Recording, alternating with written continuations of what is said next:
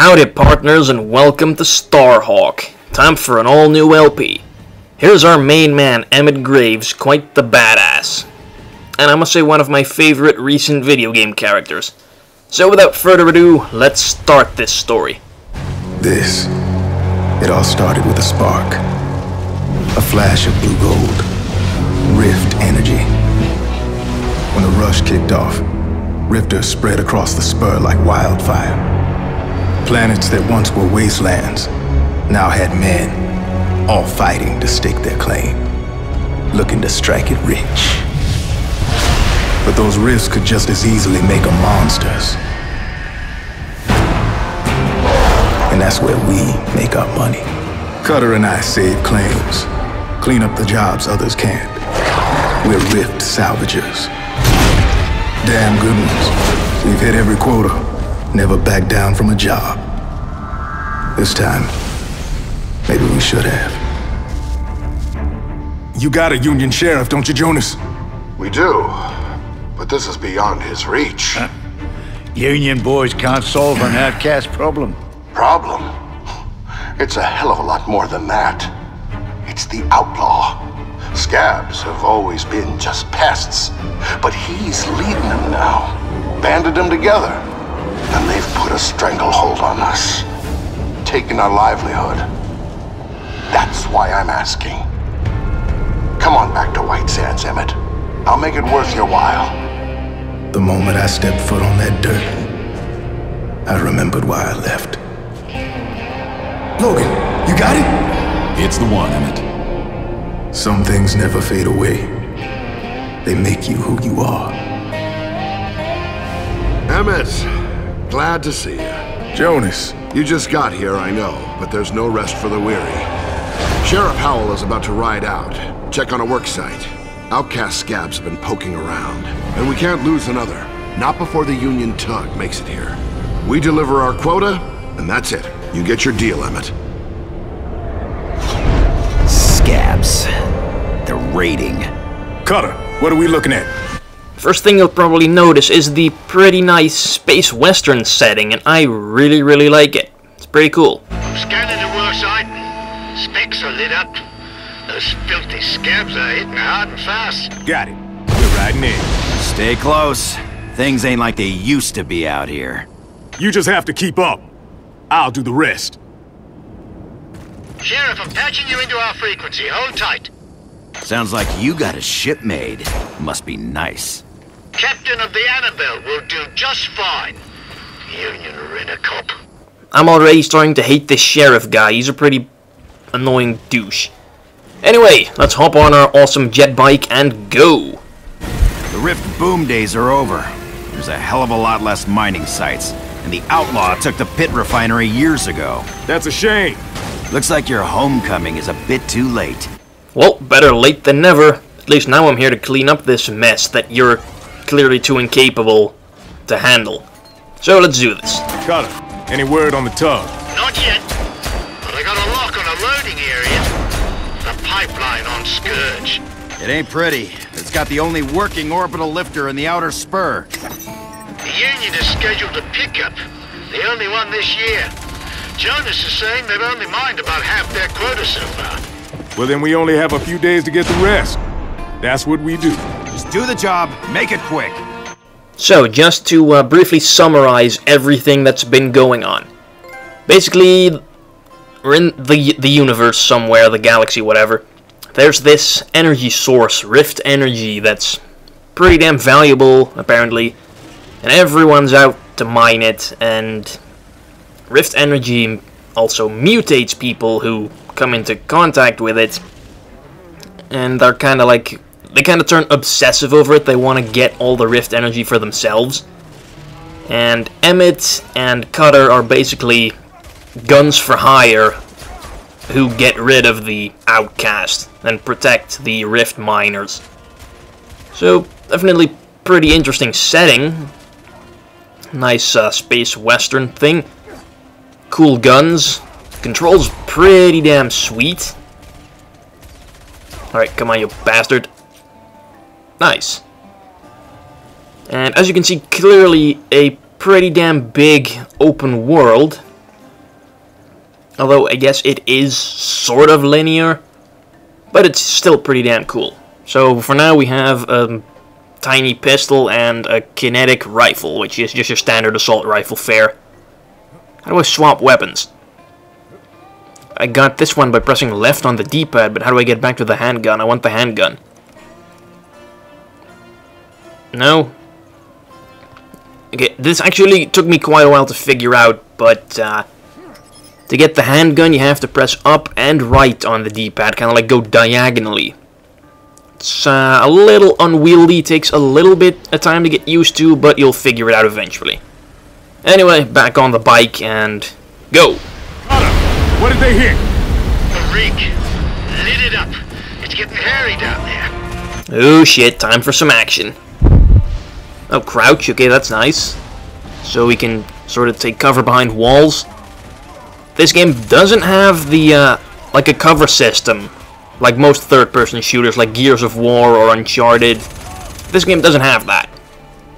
Then again, it's not really that much of a miss, because it still works out pretty well. I mean, you can very much just crouch behind the walls and then pop out, and it works pretty similar to the cover system. What I do kind of find annoying is that when you're zooming in, like this, you can't change the shoulder that you're viewing over. Very much always have to shoot like this. And that can kind of get annoying when you're trying to peek around the corner and hit an enemy, because then you basically have to get out of cover completely. That is kind of a pain, but it's no game-breaking issue, I suppose. Also, you regenerate your health over time, like most games these days.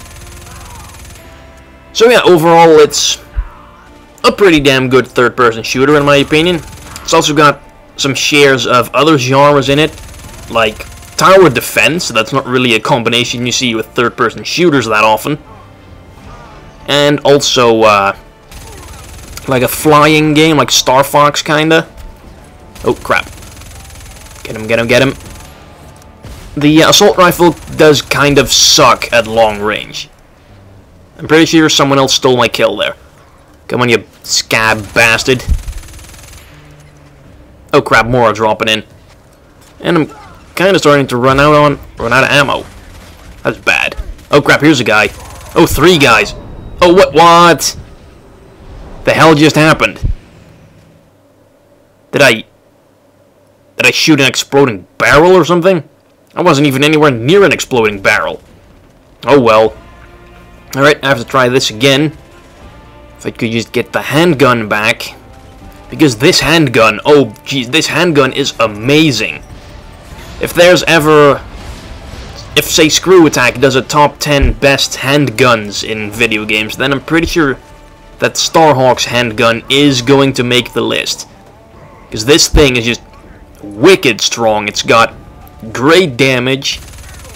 It actually has great range as well. It definitely has more range than the frickin' assault rifle.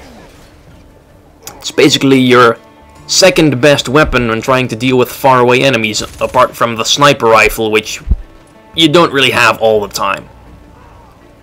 I guess, well, you do kind of have regular access to it further down the line, because, well, I'm not going to spoil it immediately. You'll just have to wait and see until we show off the game's defining feature. Also, let's shank this guy from behind. Oh, so that's... I shot those barrels and just... There were a couple behind me as well. Those are what probably got me. Alright, I'm learning. Oh, jeez. Dropping in from escape pods from the sky. Pretty damn awesome. Now, if you could just kindly die. Thank you. Go around and collect all the ammo. Couple more around here. Okay, here they come. Line them. Oh, crap. Oh, sure, just walk straight towards me. So I can stab you in your chest and throw you aside. See, Emmett's quite a badass. Stabs you in the chest, just knocks you aside, and doesn't give a crap. Oh, okay, that's the last of them. Last of them. Specs are clear. The site is scab-free. They sure left their mark, didn't they?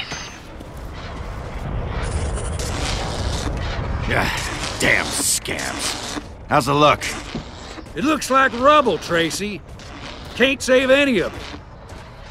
This puts us days behind. We just built this thing. Watch out! Get back! Whoa! Man, that was close.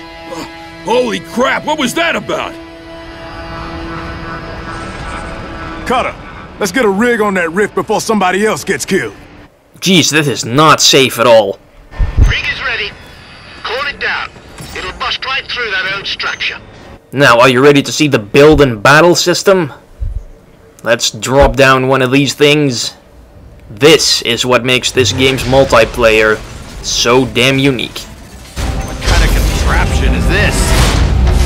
That thing ain't human. That's a clean cut. Rig is pumping away, working like a charm. Look alive, mate.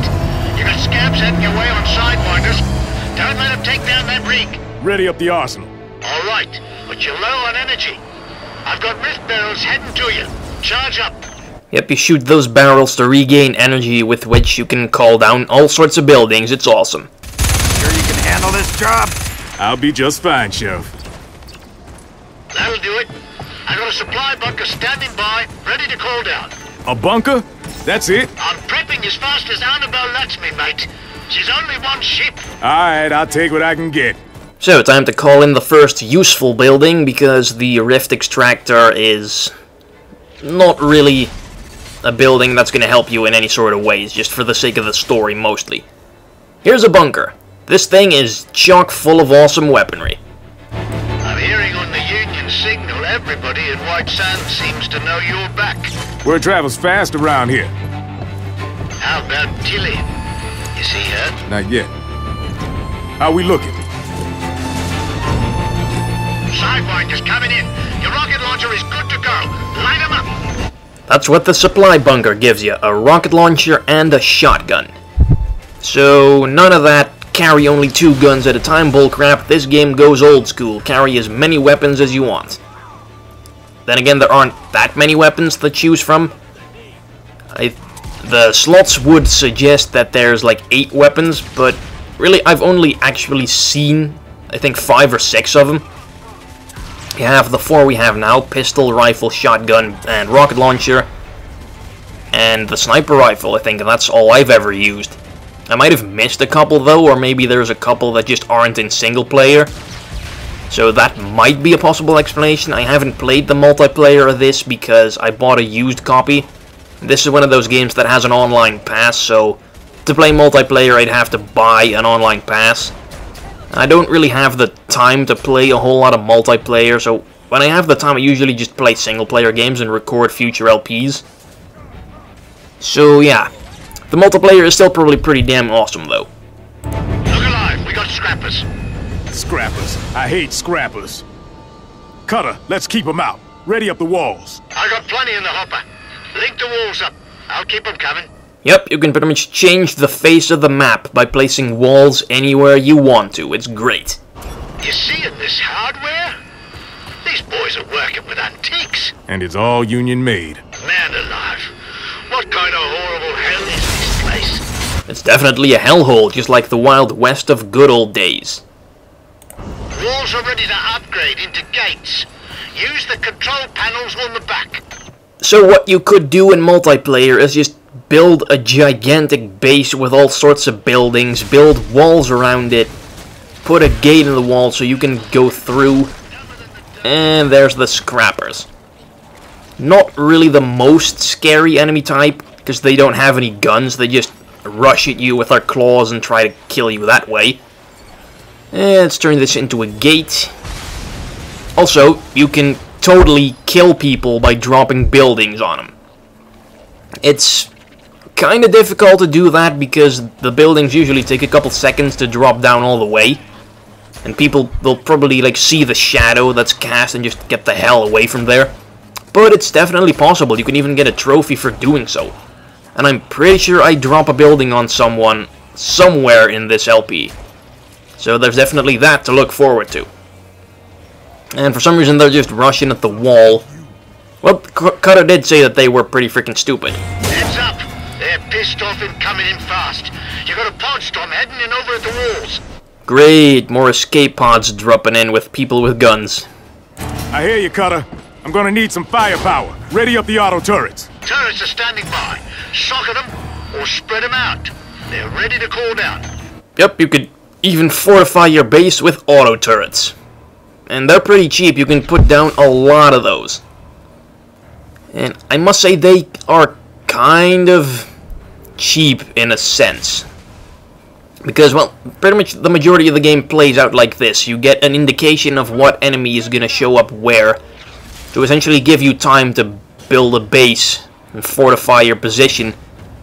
And what I usually do is I just dump auto turrets all over the place so they get caught in the crossfire and just drop like flies. It's a pretty effective strategy. But damn, look at all those shadows. This is gonna get hairy. But luckily, oh crap, I could have placed those better. I'm pretty sure one is kind of blocking the other. So see, you really do kind of need to play this game in a smart way, or you're kind of gonna screw yourself over with that. Also, in the multiplayer, the base building, I guess it doesn't really work well if you don't cooperate with your teammates. So, in multiplayer, communication and cooperation is key. Then again, isn't communication and cooperation key in everything in life? And why am I planning a philosophical discussion on a video about Starhawk? No idea. But yeah, the turrets pretty much chewed up all the... Oh, there's still one over there. Who's kind of out of range, but he's dead now. Alright. Excited yet? That looks like the last of them, Cutter. There's not a scab in sight. That's how you earn a paycheck. I've had it. The Rifters rebuild this worksite, and it never fails. The next day, those scabs tear it all down. That often? It's more than a scab problem. We got new neighbors. Cutter, scan the ridgeline. Tell me what you see. Got something, Emmett. An abandoned fuel depot just above you. It's crawling with Outcast. No way. This is my territory. If there's a horde of them up there, I would know about it. Cutter says they're up there. That's where they are. You're not on my dime. Do what you want. I'm staying right here. Okay. Ready up a jet bike corral. I'm heading up. Yep, you can drop down vehicle garages as well. Just summon vehicles wherever you go. It's great. And you know what? You haven't even seen a fraction of what this game's all about. So, more will be shown in the future episodes of Starhawk. And really, it's such an underrated gem, in my opinion. It's just spectacular. I would suggest everyone to buy this game and just play it because it's fantastic. Thanks for watching, and I will see you guys in the next episode. Bye-bye.